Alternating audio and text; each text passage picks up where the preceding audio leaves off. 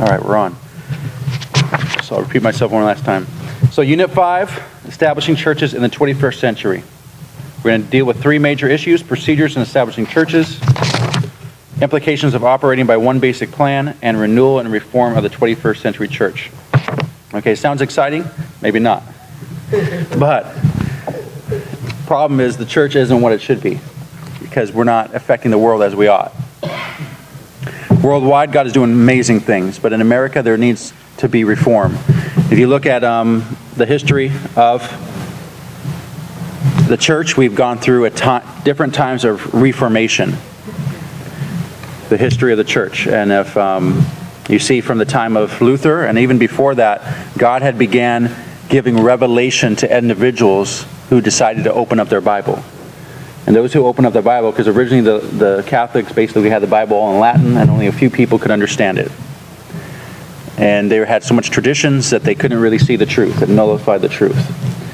But eventually, different ones who probably really had a relationship with God began to seek the Word for themselves, and in Revelation, God revealed Himself and different truth. And with that truth, they began to reform in areas that they saw things built not the right way. And so Martin Luther was one of the original people that really began to bring change to the structure of the church. And then we see continually, there's been, and most denominations were founded with an individual or a small group of people who had a revelation of God. The truth was made known and understood to them, and they began to teach that truth and bring it forth to a people, and they began a movement. Usually a revival took place in that time. And the problem is that many of them, well, all of them pretty much decided that this was the truth that they were going to hold on to, and God wasn't going to build on it. And so when somebody else got revelation, and so then the denomination formed, and everybody separated. So God now is desiring the renewal in today's world is to bring all the revelation together as one. The truth as it is. Not extremes, not somebody having one truth and that's all they focus in on, so it becomes extreme, goes beyond what it was initially presented to them. So a lot of things that we see today, there's some truth in it, but then there's some non-truth. It's like if I turn on TBN, what I heard 15 years ago when I used to watch TBN is what I'm basically hearing today. The majority of the speakers are speaking the same kind of message. It usually has to do with prosperity and different things, and when you just focus in on one subject over and over again, it just, you take it, you're trying to find revelation out of it. So you're using your intellect now and that's when it becomes all twisted and all that. So different scriptures that were given were Acts 11. We see the different scriptures, the biblical passages that were given. Acts, 1 Timothy, and Titus. And so I basically just read through those scriptures and found the main points. So Paul's mission was to preach the good news. Okay, this is basically how churches are to be established. You go and you preach the good news. Okay? If people like what they hear, they stick around. They become converted. They give their life to the Lord. And then you make disciples. So you preach the good news, and those who respond, you make disciples. And then now after making disciples, you establish a church. And then you strengthen that church. Okay? This could not be done alone. As his team grew, his call expanded. Okay, so elders had to be appointed wherever a church began in order for Paul to move on. So Paul would, again, preach the good news, make disciples, establish the church. He would continue to strengthen the church for a time period. And in that time, he would see those who grew and began to have the character to be an elder. And then he would appoint them. And then he would move on to do the same thing somewhere else. And then we see he would now continue, though, to stay connected to that church that he planted. Okay, just like a good parent doesn't just leave their kids alone when they're on their own. You still stay connected. You still stay there to be of help when they're needed, to warn them when you feel is necessary. So Paul continued to, as we see throughout the books, the Pauline Epistles were all Paul sending letters to those churches to bring correction, to encourage them, to strengthen them, to deal with issues, to add different understanding that they might need. So that was how church was done. Okay, not very complicated. Paul's example is what stirred others on. Our life speaks much louder than mere words. So that, the one thing that also Paul would write in his letters was what he was going through. That's what makes us a leader, is if we're going through stuff and people can recognize that the way we're going through something could help them get through it. But nowadays, preachers teach that you can't do that. Can't be open, can't be honest, can't be... I know, as we was coming up in ministry, that's how people are. It's like a big secret, and I could only talk to you if you at my level. Yeah, that's not even biblical. That's not even biblical, as we see. How can you... People need to know the life of the individual and how the word is working in their life, not just preaching. What does that mean if I don't know how to apply it to my life? You're not telling me how that works in somebody's life, because you can't tell me about your own life.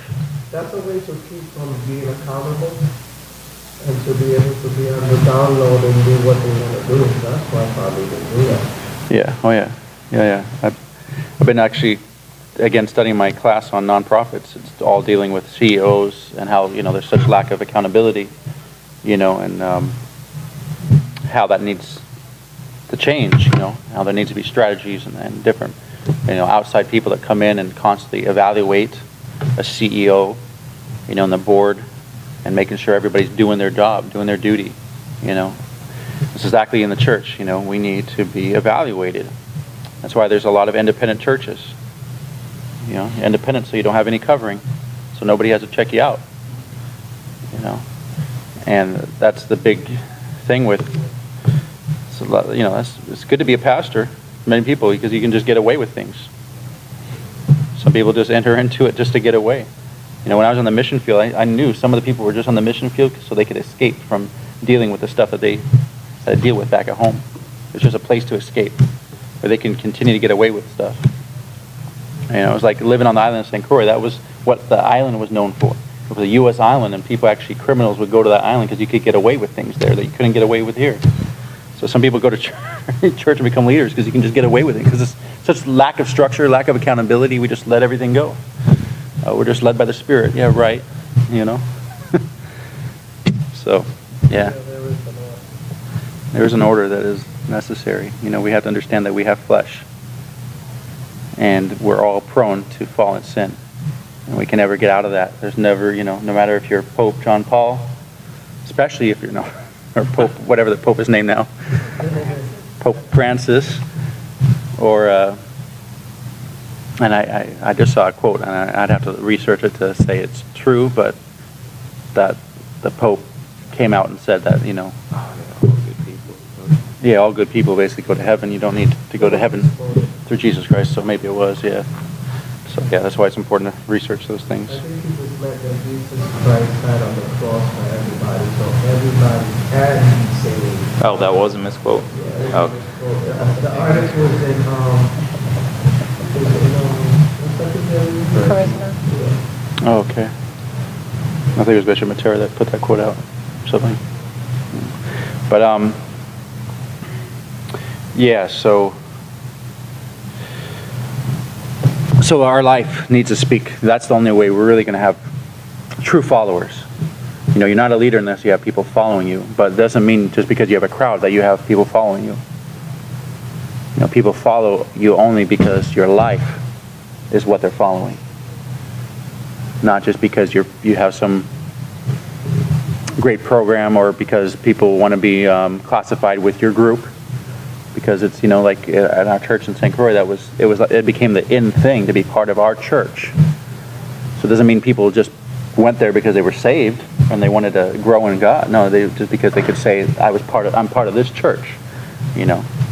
Politicians do thought of things like that a lot. They just do whatever because, that's what, they're just puppets, of what the people want. So some people just join the church for all kinds of reasons. Doesn't mean that they're really following you, you know. So, if we're not open and transparent about our life and can be completely naked and honest, nobody's following us, you know. So that's a very important key about truly being a leader. Just being transparent, naked, nothing to hide, open and real. Well, that's a biblical leader. Yeah. Because you see people having followers that are doing everything immorality, so not like the word. But people are still following. Yep. Year past and year past and year past, and people right there, even though they see that so many people are anti-Christ. Yeah. Yep. And how did it start in the beginning? When Adam was given all dominion and all authority, how was he? He was naked. And that's what it means. You can walk in authority and dominion when you're naked, when you have nothing to hide, when you're transparent. Yeah. So as soon as shame comes on and you're hiding, then all kinds of, then you're kicked out of the garden. You kick, how deep can somebody's relationship go with God when you're hiding? You're not in the garden. You're not in Eden. You're not in that place where you can receive from God. So therefore you can't give out God. So accountability is so key. We got to have people in our life that we can be completely honest and open to, who will speak to us, who will tell us, I can see. Yeah, that tell us the truth. I see right through you. That's why you got to have some Puerto Ricans close to you. The problem in the society today is people, when they're speaking to each other, coming from a point of Christ's view, instead of being honest and above board, they're telling people what they think they want to hear, as opposed to what Christ wants you to actually tell them. Mm-hmm. Yep. Yeah. Yep. And you got to speak the truth, man. You got to live the truth, be the truth, speak the truth. And it comes with a, price. You're going to offend people sometimes. With time and age, usually grows an understanding of greater grace. And the way you present the truth is usually more loving and kind. When people are young and zealous, and, you hear the truth, you just, tell it as it is. And you still tell it as it is as you're older, but you have a greater, because you've lived it out, you've been tested. Once you've been tested and tried, you have a whole different approach usually than before that. So, yeah. Especially if you're pastoral. Okay, so our reading, so that was basically the summary of the scriptures, was just basically, stuff, and basically review. I think we've hit all those scriptures throughout the course. It was just review of the procedures in establishing a church. Okay, so anything of doing it any other way. So if the procedure is, well, I've been in a church a long time, the pastor doesn't recognize my gifting, and you know what, there's some issues in the church I don't like. I'm going to go start a church over here. And you know what, I bet I can get some of these people to go with me. Do you think that's a good procedure? Absolutely. No, Yes. It isn't, but that's how it works today. Yeah. Oh, I can, or just sit back and see what, I could do things differently over here. I bet people, that's, how businesses run. If you're a good business, you kind of scope out your environment, see what's lacking, check out some of the businesses, see what they don't provide, and then you offer something that is missing, So that's how churches are operating, same type of way. But rather, we should just simply preach the gospel. If God has called us, we should preach the gospel, And that's how the church builds. When we have disciples, then now you need to have order. Now you need to have a way to, to grow together, and then you need to appoint leaders. And one thing, we've learned in these classes, that if you're really not planting churches, you're not a church. That's part of growth. People grow up and they go out, and then they do the same. and what they've been grown up in.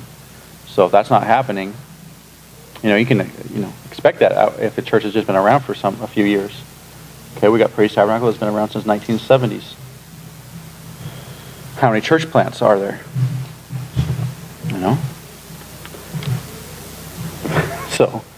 So I'm just saying, we're stunted in our growth. We need to now, and that's why we're doing these classes, so we can. Do you think, Pastor, that their focus was on missionary support as opposed to establishing brother and sister churches? Yeah, and some of the missionaries that are out there, per se, could probably be considered, churches. They've preached the gospel, they've made disciples, and they're, I'd have to evaluate all that to know for sure. But so there's some people that have come out of here and have gone forward and have doing a great work in a different place. That's a good thing, But there needs to be more of that. There needs to just not be just 1, 2, 3, 4. There needs to be all the church growing, everyone at some point being sent out. And again, it doesn't always mean that you start a separate church from. It's all part of Praise. The discipleship groups could be considered a small church within the bigger church. Well, the article that when you've been reading it was talking about discipleship groups and cell groups and how you become. And I think this was years ago when Pastor Steve asked us to be a D group and consider it, and we did. And you are part of the church family, but your group is a small fellowship family that eventually it grows spiritually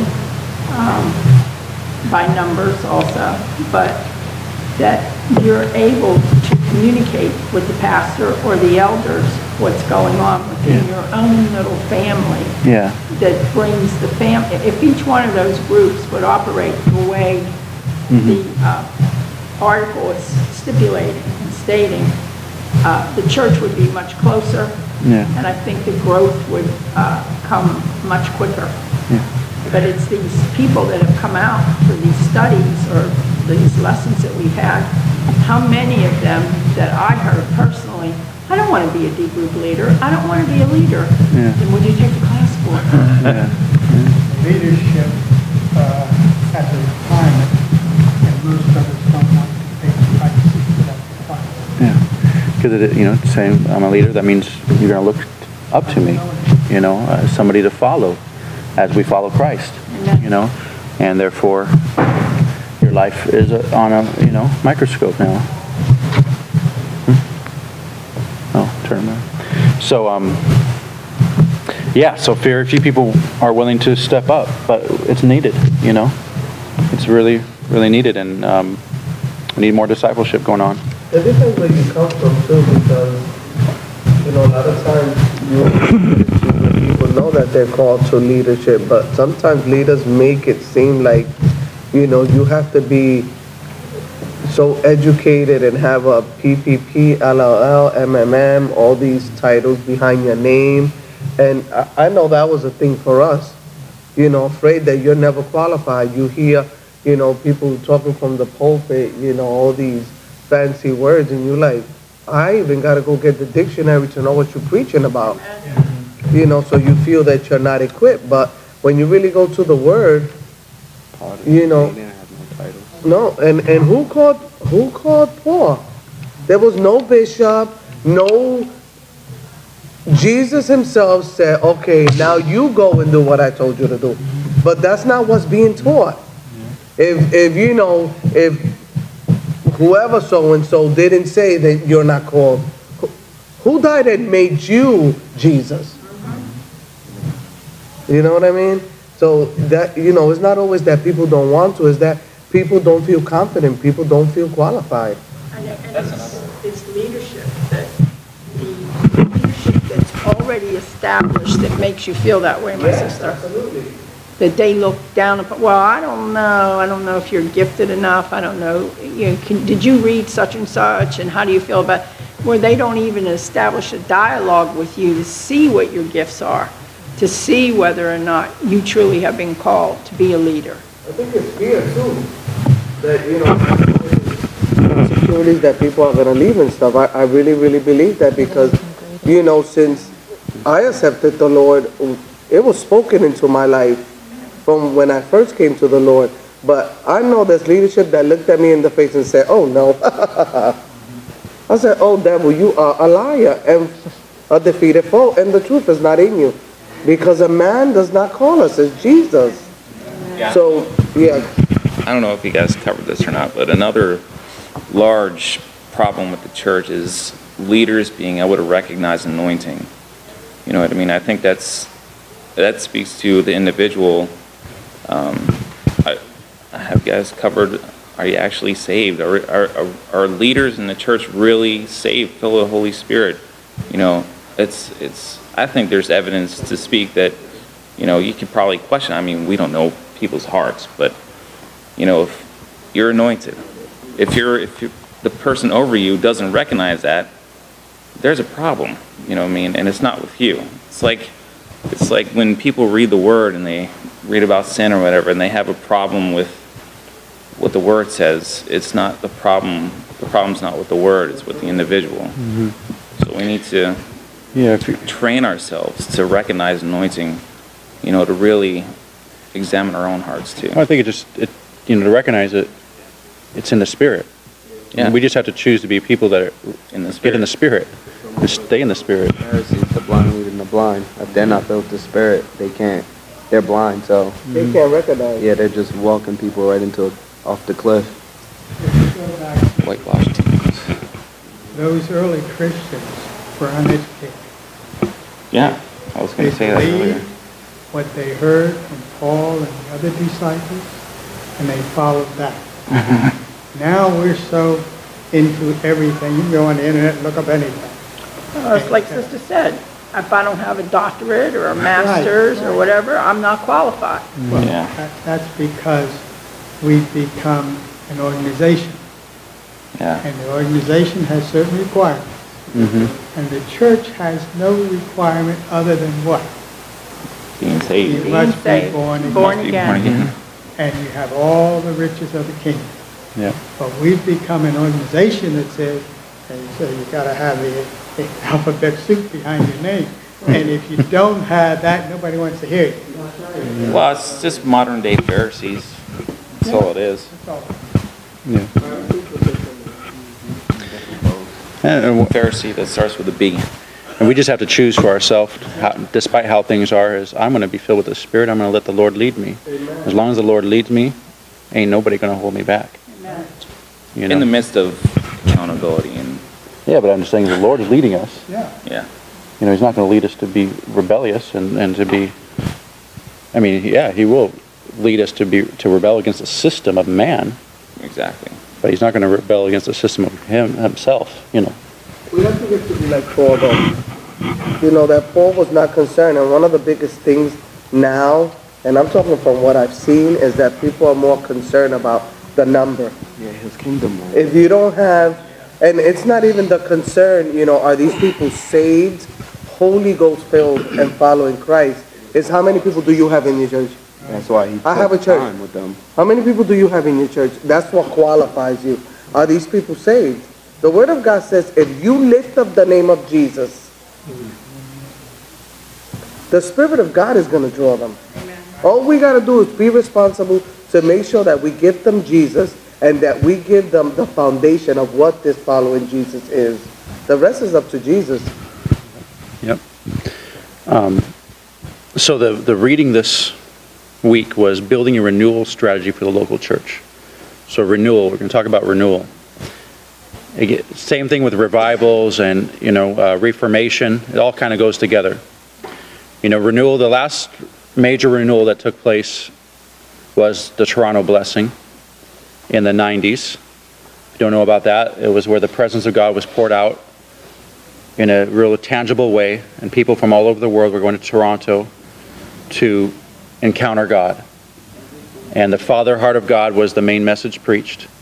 And it spread everywhere, all over the world. And it was really, a reconnection with relationship with God was what it was all about. There were some things that, were questionable and all that, but every renewal and revival throughout history has always had that. Some questionable activities, because when non-perfect people come together, there's going to be non-perfect things. It's going to be messy. But there was a definitely great work of God taking place, and it began over in Florida at no, before that, Brownsville revival spread there, and other places throughout the world. I think down in Argentina too. So where are we at currently? Again, there was a bit of a similar renewal in Lakeland where people were coming from all over the world, specifically not for, as some people would say, Todd Bentley, but we who experienced it, the people were there for the presence of God, and the presence of God was poured out in a very powerful, tangible way. And it wasn't about just healings and all that. It was really about the presence of God. People were enjoying the worship, and many people could feel, even watching on TV, you could feel the presence of God coming through the television. Yeah, it was totally tangible. Yeah, you can. You have to get. Yeah. Did anybody go to Lakeland? No? A lot of us went. I took our senior kids, on a trip down there. It was their reward for graduating. Took them down to Lakeland, and we had a pretty cool time. And it really wasn't, the greatest time that we had was not in the building. It was in our hotel room afterwards. God showed up in a powerful way. Yeah. So it's really your heart that opens yourself up to the presence of God. Doesn't matter where you're at. You don't have to be in front of the great preacher, or the great worship leader. You have to be in front of the great God, and God is everywhere. So what is the current renewal? What I believe the current renewal is God restoring the kingdom of God, the understanding of the kingdom, and therefore exactly what we're teaching about, bringing the proper order. Because where are we at when it comes to building His church? Okay, the gospel is preached. Well, we know the gospel's been preached. Okay. Then making disciples. That's been being emphasized a lot over the last few years too, is the importance of being a disciple. And then next is now raising up leaders and all that. Well, that all has taken place, but doing it the God's way, the kingdom way, not the kingdoms of this world way, but the kingdom of God. And a lot of people have been building their own kingdoms and calling it church. So it's bringing all the revelation and that has come forth, the truths that have been renewed throughout the history of the church, and bringing it all together. I just believe now is a time that everything is coming together as one. And so we're in an exciting time, because I would expect that would mean that Christ will follow, because the church will be ready. But the church that's divided and split apart, cut up in many pieces, who's Jesus coming to marry? Which pieces, if the pieces are all broke up all over. So I think that the renewal that God's calling right now is the church to become one. And that might take some time. This might be a long renewal. But I see from what I hear. I told you that years ago. So the revivals and the renewals of yesteryear have been short lasting. I believe this is going to be a long lasting thing that will continue until He returns. Amen. It will not be a 2-3 year revival movement, and it will not be just this church centered thing, a building centered, a place centered, but it will be all about us individually being renewed to Him and renewed to one another in our life, everyday experience. We will not be just seeing healings taking place in a church building from a revivalist, but it will be part of our life. It's a maturing renewal. It's a renewal that can only come to those, we can only walk in it if we're maturing in the Lord, and in a mature place. So that's what I see what God is doing currently, and I'm really excited about it. But there's a lot of work to be done. And how many people are going to be willing to do things like this, to get the knowledge, understand that they need to walk this out. So in church development, we cannot copy someone else's experience and get the same results. Each situation, each person is unique alone, and a lot of these renewals in the past has been copying somebody. All about trying to be a carbon copy. We're not to be carbon copies. God is the originator. We're to be originals. So, we're not going to try to copy what God did in the past. It's what God is doing right now.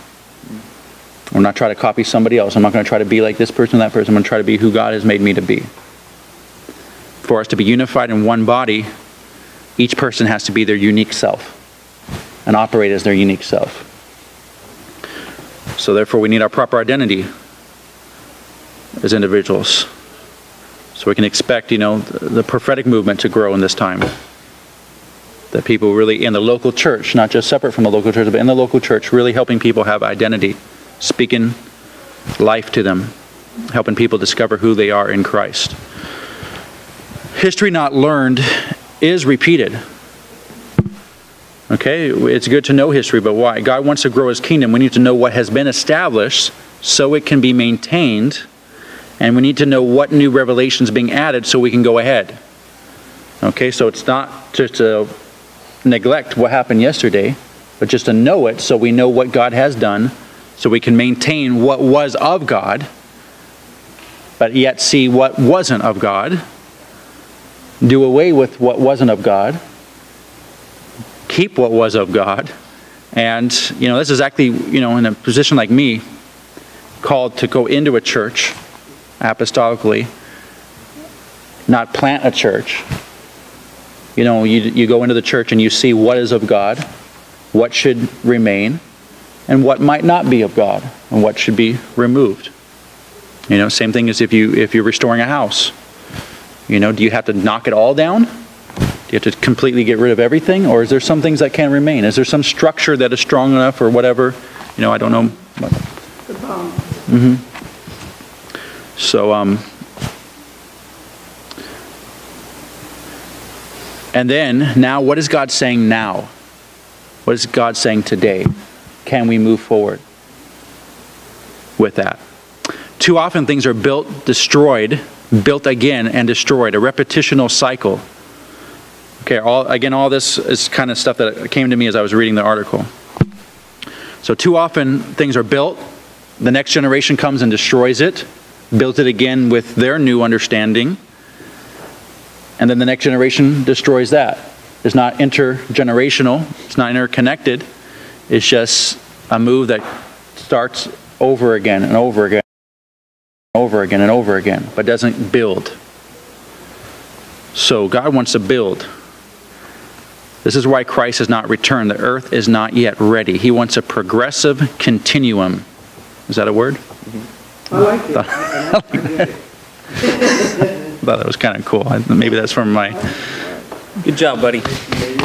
Taking all these classes and stuff is helping me expand my... Way to use your big words. Yeah, progressive continuum. Somebody could do that. Rather than a repetitional cycle. So we've had this cycle just going back in circles, basically like the children of Israel in the wilderness. Never getting to the promised land. Going so far, going back. Getting so far, going back. Getting so far. Two steps forward, 5 back. Yeah. Forward, 5 back. So majority of us are part of something that started new and fresh, but wasn't something that was built on from what was before. Most denominations were that way. So they're just built on the present truth that was received, and that is it. Not from what was given before that, and then they stop with they're not going to receive what comes afterwards. What's that say? Yes. It is? It is good. I'm going to use that again. Progressive continuum. This actually sounds very apostolic. Yeah, it does. It does. All right. I'm going to preach a message to call that. Yeah. It's a linear forward movement forever. I think so. Yeah, it's good. From one condition to a different condition without any abruption. Okay. Say it nice and loud. What? Say that one again, the definition of it. Anything that goes through a gradual transition from one condition to a different condition without any abruption. Man, that's how the church is supposed to be. Yeah, that's good. I like that. So 10 keys to church growth. 10 keys. Doing the keys thing. Everybody teaches on the keys, but anyway. 10 keys to church growth. So, anyway, okay. Number 1, begin with life. The church is primarily an organism, not a what? Organization. Okay, it's an organism, okay? We can learn, how to have proper structure in place, but it cannot take away from life. It cannot kill the life of it. Life begets life. Focus on the people, which is the church, not the building. So that's the difficulty of having an organization, is you get such structure in place that you forget about the individuals. And every organization is made up of individuals. So the structure will not always work because each individual is so different.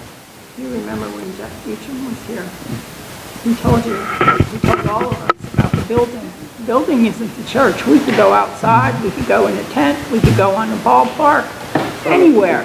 That's where the church is, because the church is the people. The church is not the physical structure. Yeah. If the church is alive, it's got to be moving.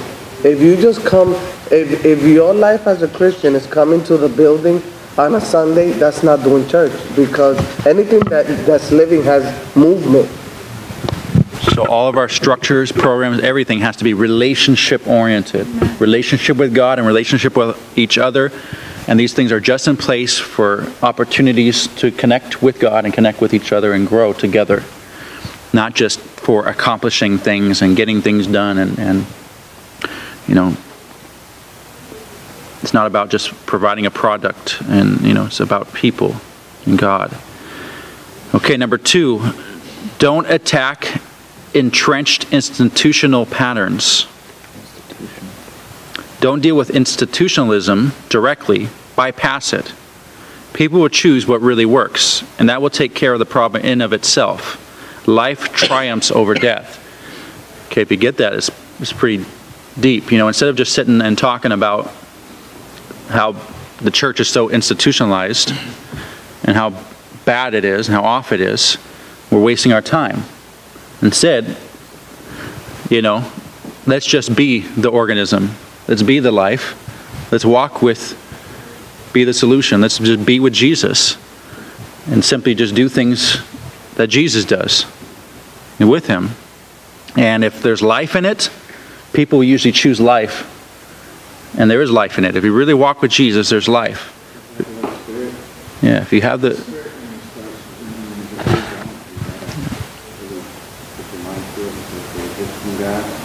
Step out of line, out of rebellion, and start this thing and pull people to It's the wrong spirit. Yeah. So there's no way the Spirit of God is going to be in that.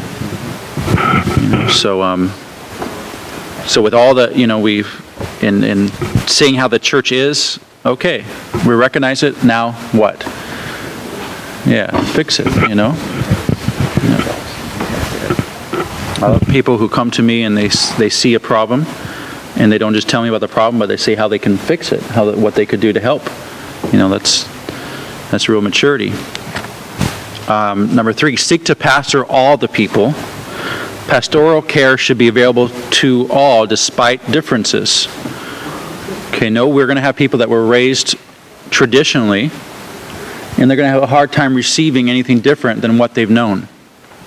Did we just cast them off? No. Honestly, in the past, in my youth, that's probably how that's how I've responded. I just cast you off. You're not with me, you're so different, you're so stuck in your old ways, forget you.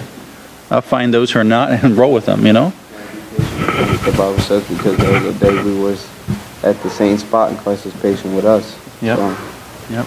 Those are the ones Jesus went after anyway. Yeah. those are the ones he loved. The rejects. Well, And Jesus still took time with the Pharisees even. And he still spoke to the Pharisees. He wasn't just, yeah. And some people are Pharisees, but it's just because that's all they've known.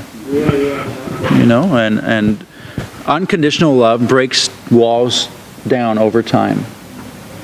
It might be difficult at first, because again, we know tradition nullifies the word. But our life, the living word, being lived out before people unconditionally anyway, over time, can begin to change perspectives. Pastor Josh, do you sometimes feel that people, they don't even understand the definition of unconditional because without really thinking about it or realizing it when they open their mouth at times. I love you if. I love you when. Yeah. You know, and that's not Jesus. Yeah. Jesus loves us unconditionally with additional grace and mercy as needed. Yeah. Unmerited grace and mercy. But I think our society today, we see it in so many, I don't care what the age group is, you see conditions put on every part of your life. Yeah. If you get a new car, you know, well, should I get a new car? That's, you know, conditions. I have to stay up with him. That's not the way God wanted us to be with each other. That's just my opinion, my humble opinion. I honestly asked, Jonathan's not able to speak to the youth today, so I asked the Lord, you know, what would he like to say to the Lord? And he just told me, what would the Lord like to say to the youth? Said, just tell him about my unconditional love. Amen. You know? And a lot of people, they just simply don't know, like she was saying about unconditional love, they don't know about love, period. Yesterday I was tattooing a kid and I have him sit there in my chair, so I have him for hours. So I was ministering to him and I was just asking him, you know, what do you think about love? And he's just like, and he's a young kid and he got moved up in life really quick, making big money. So he's just like, I don't know, like he doesn't think about love. I like, is there anybody you love unconditionally? And he was like, not really. So I was like, how you live in life? Then I asked him, he grew up in the Catholic Church, and, you know, CCD, weekly classes and all that. I was like, you know what the church is basically based around? And he was like, no. I was just like, Christ's love for us. I was like, and that's what love is. It doesn't have any conditions. And the fact that, and the problem was he just didn't know. So he never had a really chance to come to Christ because he doesn't understand. And if we don't share, not even with the people in the church, then we're not doing our job. Not sharing. We are held accountable for not sharing. And then, you know, you come back to the old cliche, ignorance is bliss. Yeah, yeah. Because people, rather than admit that they don't know, like in this case with this young man, he was bold enough to tell you, I don't know. But there will be people that will go around the bush. You would be asking a general question and you want an answer. You're seeking, you're witnessing to that individual.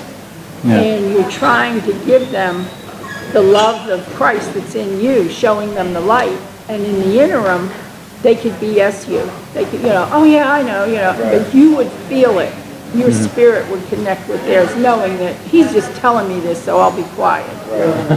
Yeah, I don't know if I should say that, but the majority of church leaders do have, a couple letters behind their title, and that is, you know, instead of a BA, it is a BS. But anyway. I said a tendency. Go ahead, Apostle Kennedy. Yeah, whatever sells. Unfortunately, Jesus isn't for sale. That's right. So number 3 on our keys to church growth is seek to pastor all the people. Okay, we said that. Do not neglect those whom God has entrusted in your care, though they are difficult. Win them with love. It's the best way to deal with traditional people. Number 4, build a balance of worship, community, and witness. Are we providing believers with the opportunities and the structures for these key aspects of their life together? A balance of worship, community, and witness. So are people being raised up with proper balance? Because again, if you don't have balance, you have extreme. And extreme takes you too far. If you go too far, you fall. So we need worship. We need to have a strong community. Relationships are being built together. And we need to be going out and witnessing.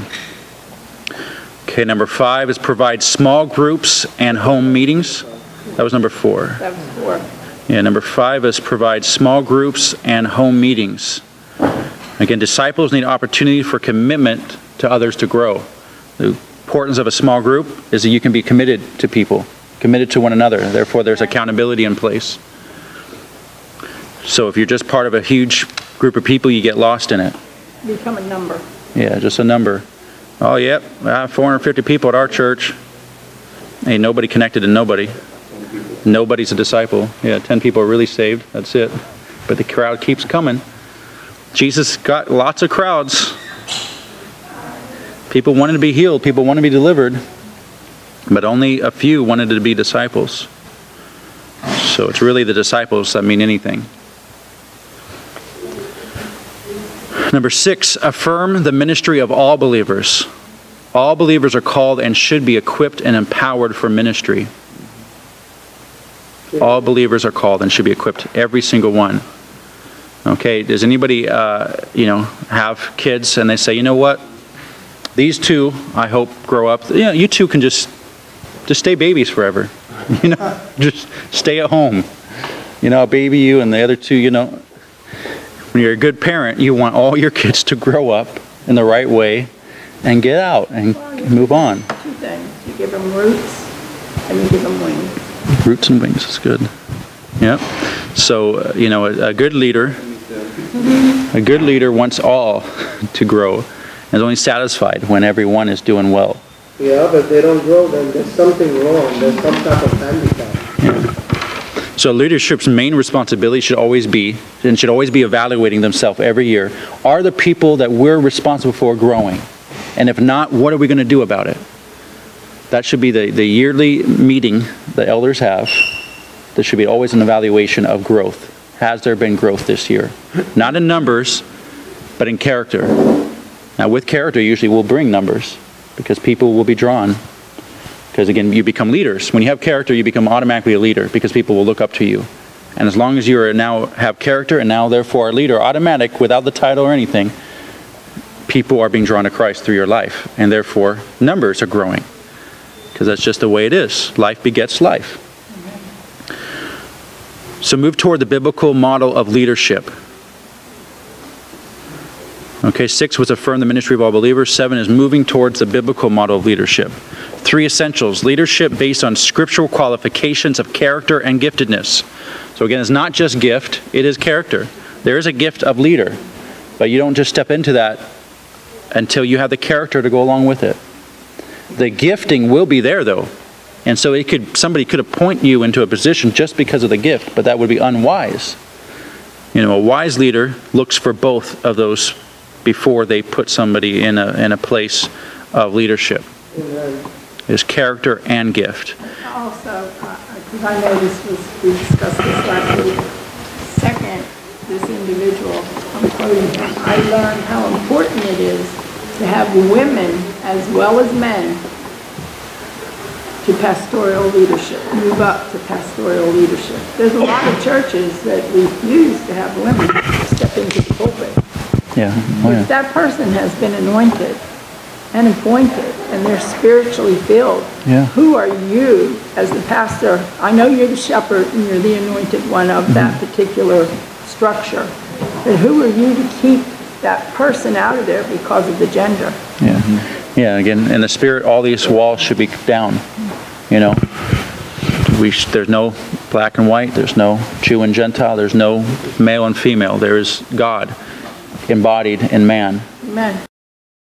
And that means male and female. Amen. And however God wants to use somebody, who are we to say no?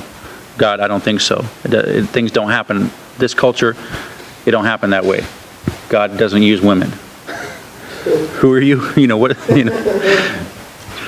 Then I would expect when you have that kind of mentality, then you need to go through Job experience for God to reveal to you who he is and how great he is and who are you to be able to say what's what, And you basically setting yourself up, saying, okay, I guess I'm going to allow Satan to strip you of everything so you can figure out how much you are, who you are to me, and how are you teaching what I was taught.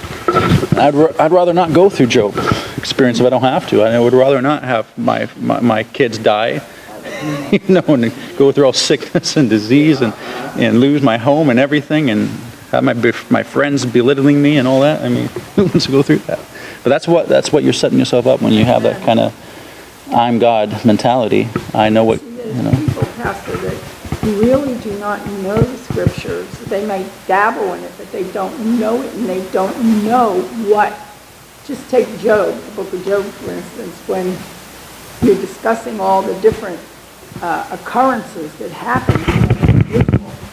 And I know I did a study on it a few years ago with another pastor, and it was unbelievable what he drew out of that to each student that made you really analyze your life.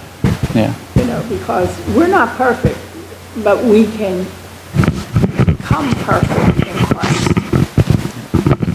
That's why it's important, you know, when you lead somebody to the Lord, to get them filled with the Holy Spirit as soon as possible. Because again, until you're filled with the Holy Spirit, when you read and study the Word, you're limited. You can't walk this walk without the Holy Spirit. And you're trying to figure out the Word of God without being filled with the Spirit. Therefore, you got a battle going on of tradition and your own upbringing and everything. But when you fill with the Spirit, it opens up. Amen. Puts off all those things. And it's just common sense. The Bible is just so common sense. There's not a lot of debating in your mind. It just makes sense in the Spirit. Amen. All these arguments amongst one another don't make any sense. It's just flesh, you know, our own Interpretation, too. intellect, you know, Intellect. which our intellect is, as Paul said, his intellect was as mere dung compared to God, you know, even though he was one of the most intellectual people of his time.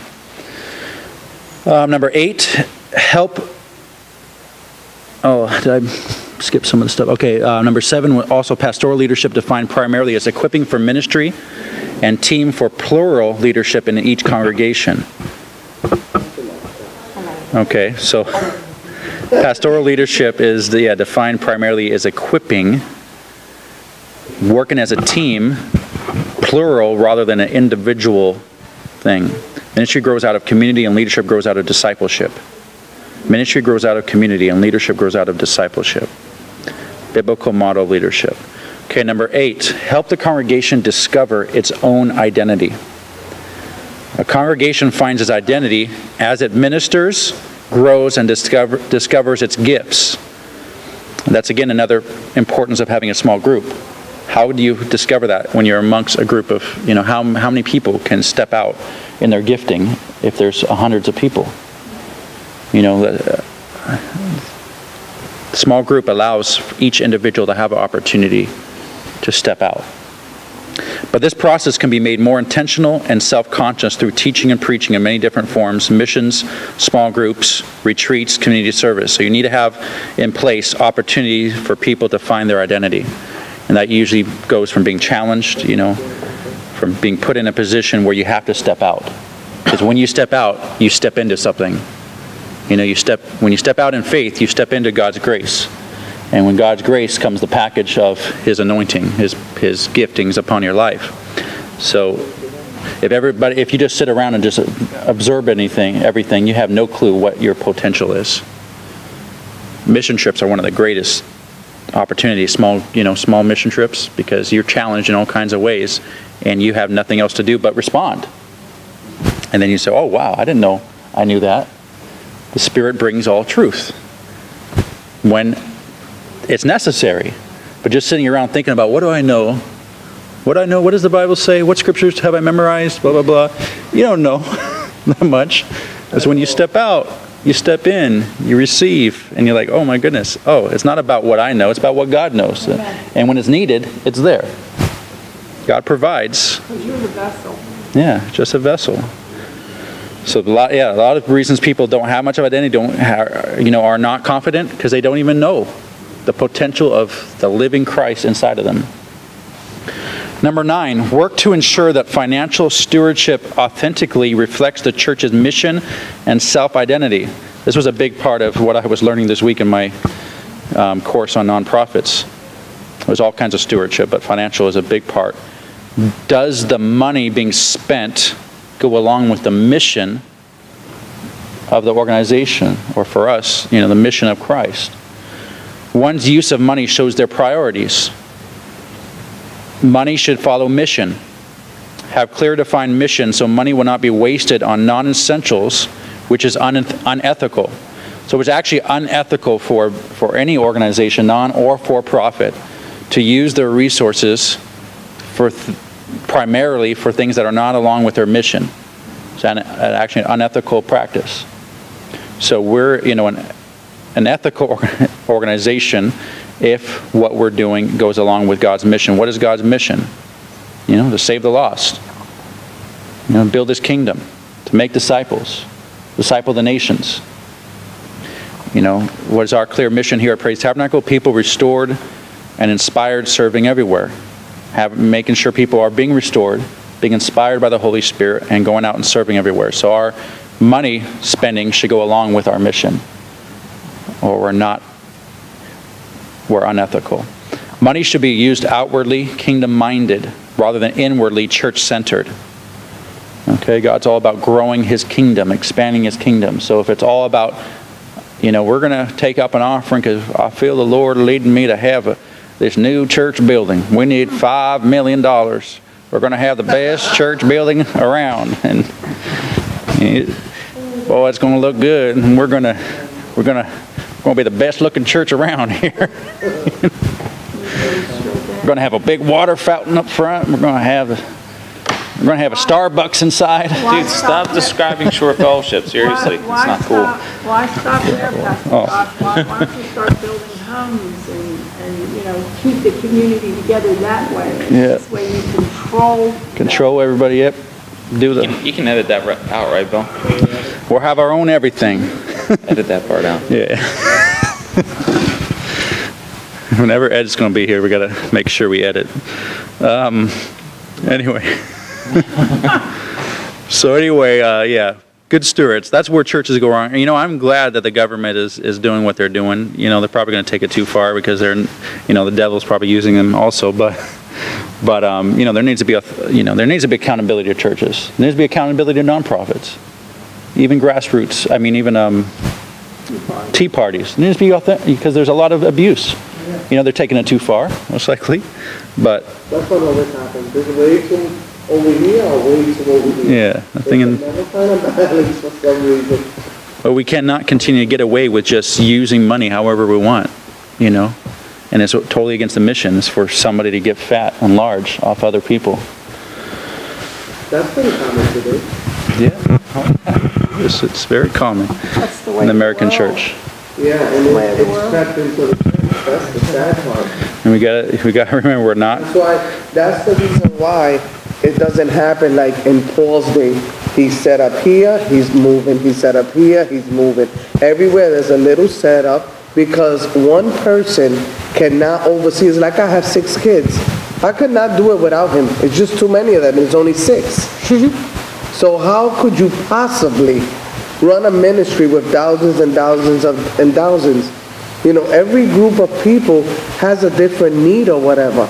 But it's easy to get lost in, the vast majority of people. A lot of people go to a large church to get lost.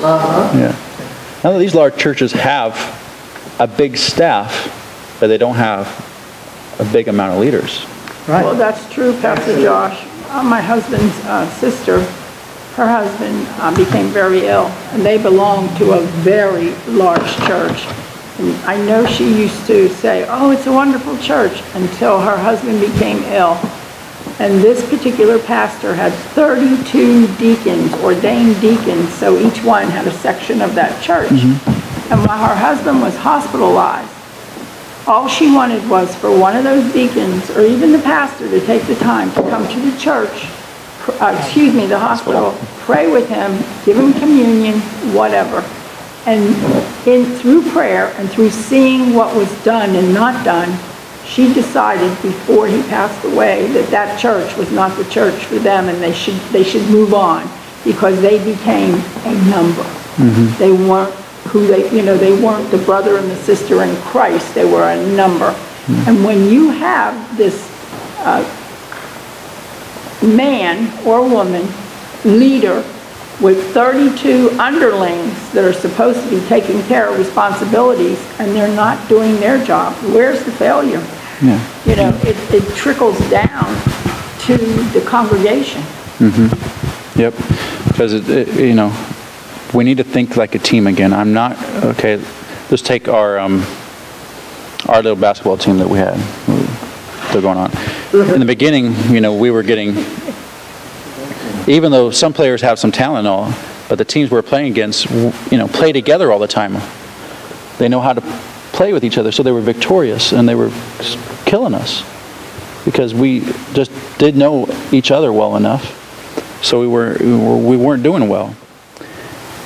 You got to first put together a team and then work together as a team, and then things will go well. Most churches start with a man who preaches well, and people like to listen to him. So, and it spreads and it grows, and more people like to listen to him. Now you got such a big group of people when they listen to a person, and what are you going to do? Now, now you have to put people in position, but you haven't really spent the time with the individuals to see what their character is like.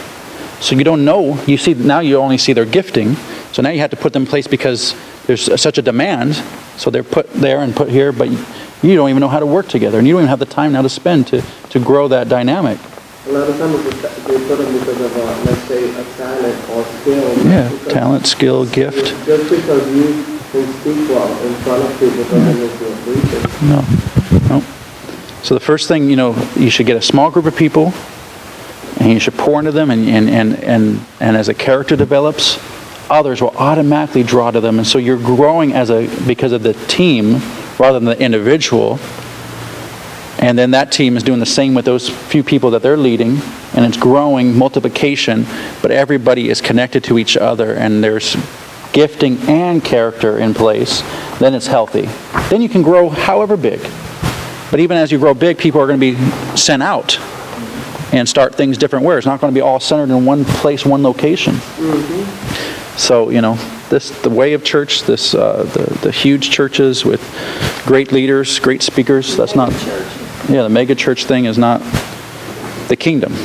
It's not the kingdom. The last one, help. Number 10, help the church catch a kingdom vision. What God is doing and what is God doing and what has He promised to do?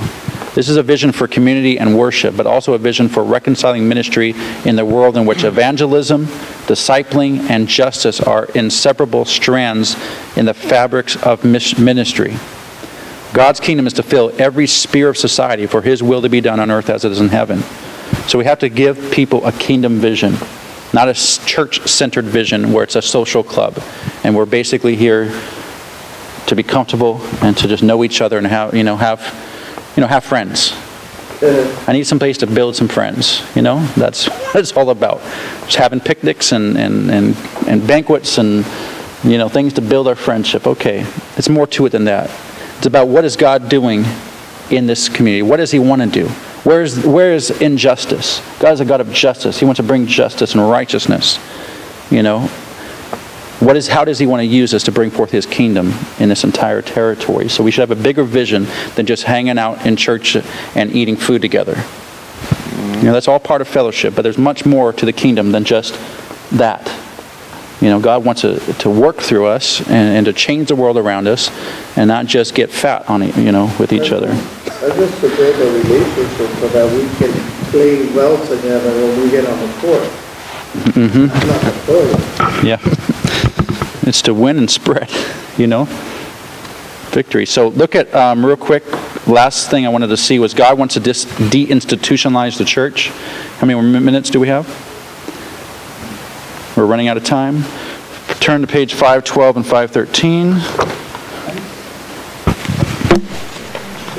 And for those who have it, 512 and 513.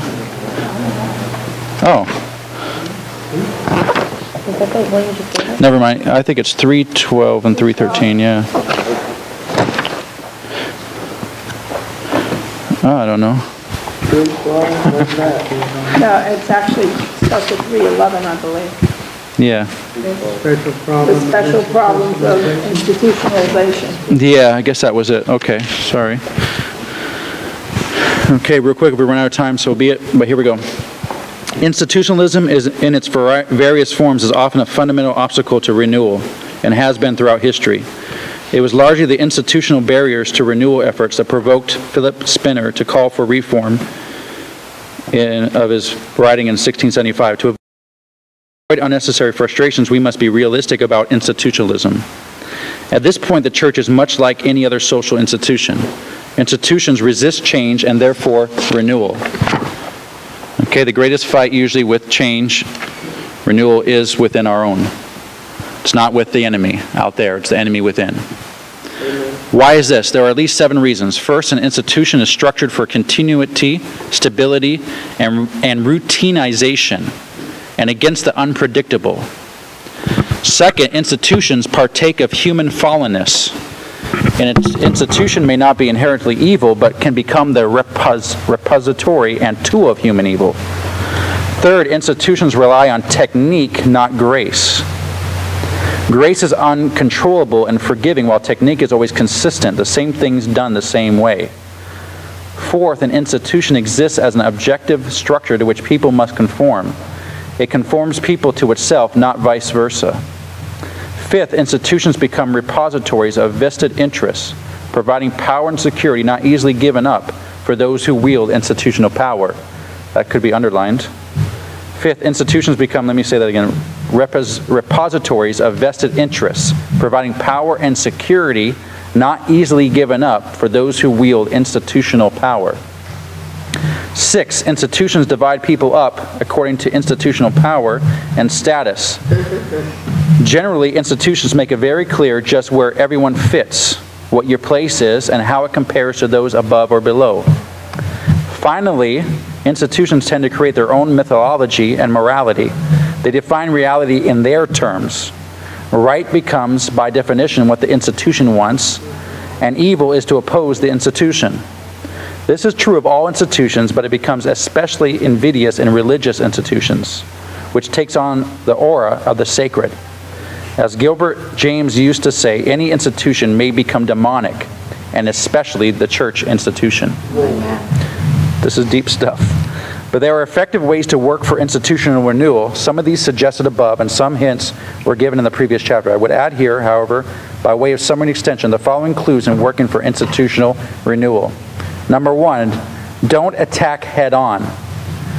That produces reaction, strife, and the institutional discrediting of the renewal effort. That's happened a lot through renewal periods in history. Number 2, recognize the inevitability.